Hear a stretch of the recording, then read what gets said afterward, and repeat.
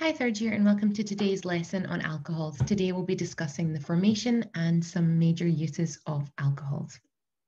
For this lesson you will need your jotter and something to write with. I'll let you know when to start writing. First of all, let's just talk about what prior learning we need to make sure we are confident with before we begin.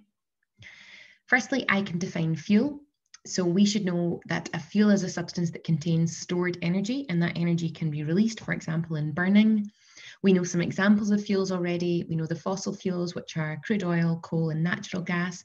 And last week, we also learned about some biofuels. Secondly, I can describe and explain what happens in an addition reaction. We're going to be referencing addition reactions later. So it's important we understand that addition reactions involve the breaking of a double bond in an alkene. For today's learning, firstly, I can state that alcohols can be used as fuels. I can explain what fermentation is, what it produces, and the role of yeast. I can state that ethanol is the chemical name for alcohol. I can describe some health issues associated with the consumption of excess alcohol. So we're going to move through these success criteria, making sure we can do all these things by the end of the lesson confidently. At this point, you want to put the heading into your jotter, alcohol, formation and uses, and we're going to start writing. You can use the headings on each slide as your subheadings and make sure you note down everything on each slide. Remember, you can pause the video and rewind if you need more time.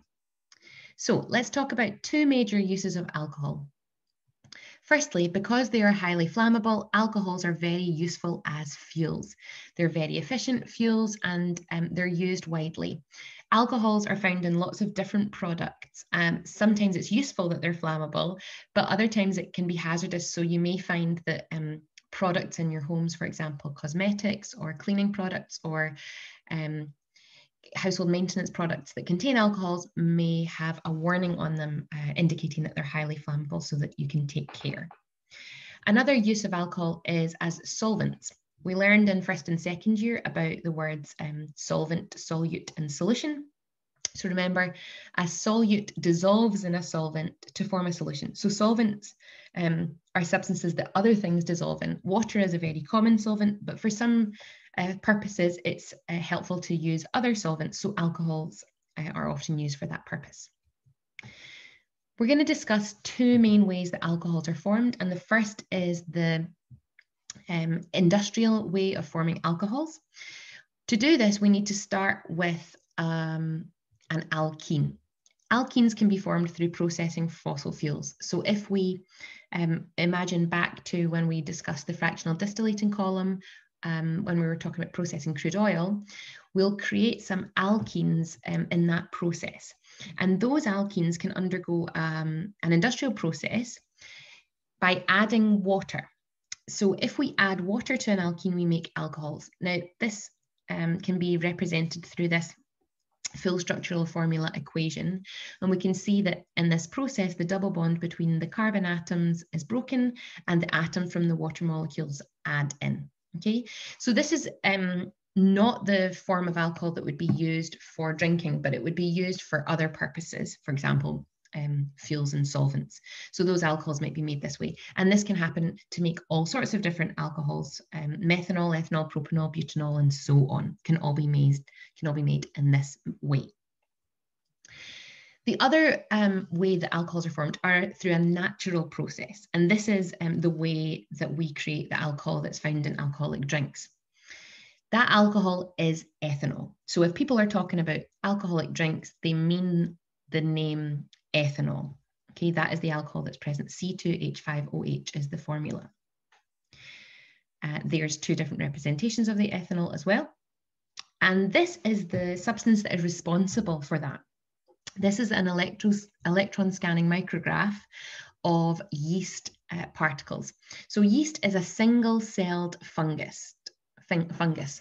And each of these little yeast cells is able to produce many copies of itself quickly. That's what the little buds you'll see on the surfaces of those spheres are. So these are loads of yeast cells, and yeast is found on the surface of all living things. And we can see it in this picture on the surface of grapes. Now, obviously, we can't see the actual cells, but we can see a sort of dusty substance that's on the surface there.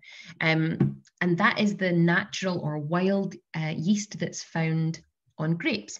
And it would be found on other things, on apples, on barley grains, on rice, all sorts of things would have natural yeast found in them. When we're preparing, when we're making alcoholic drinks, that happens because of yeast, through a process called fermentation.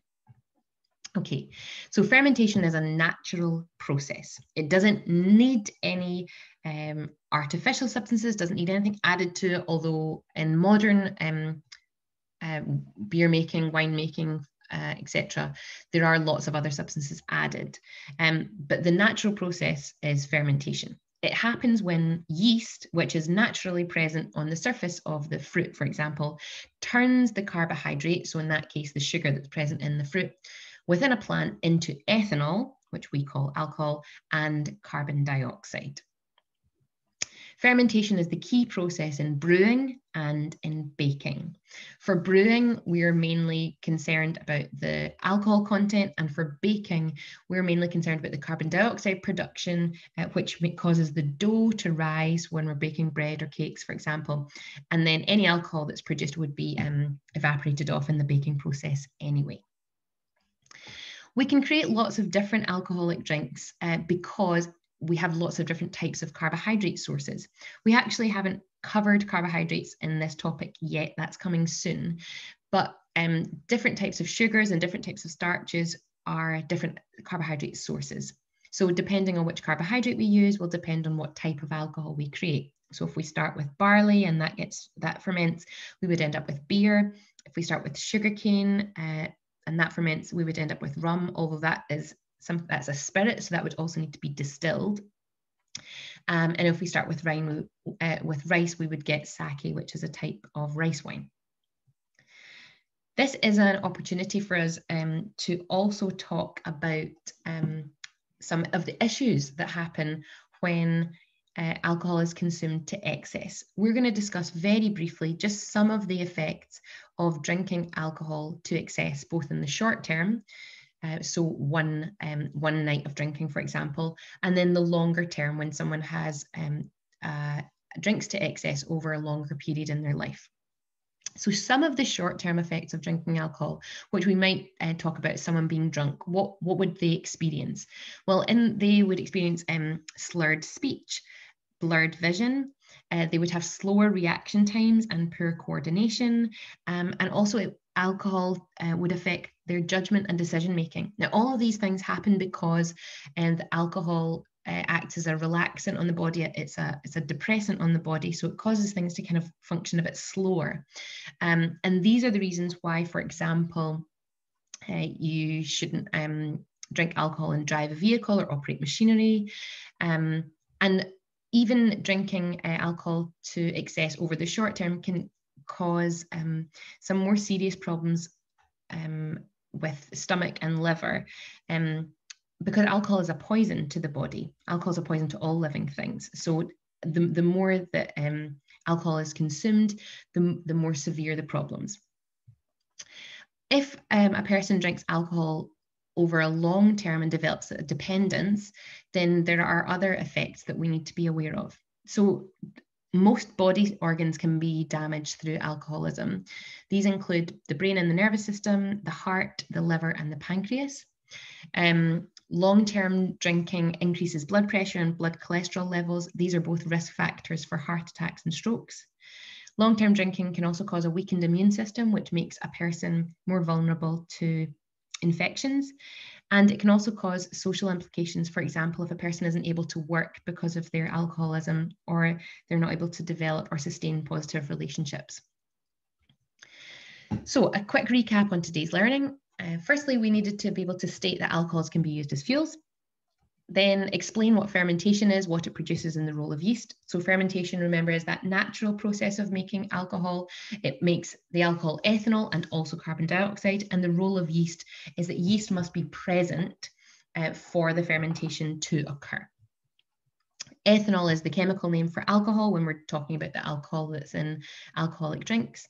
And finally, some health issues. So it's good to have an awareness of some examples of short-term and long-term effects. Okay, hopefully that's been helpful today, and let me know how you get on with your tasks. Thanks.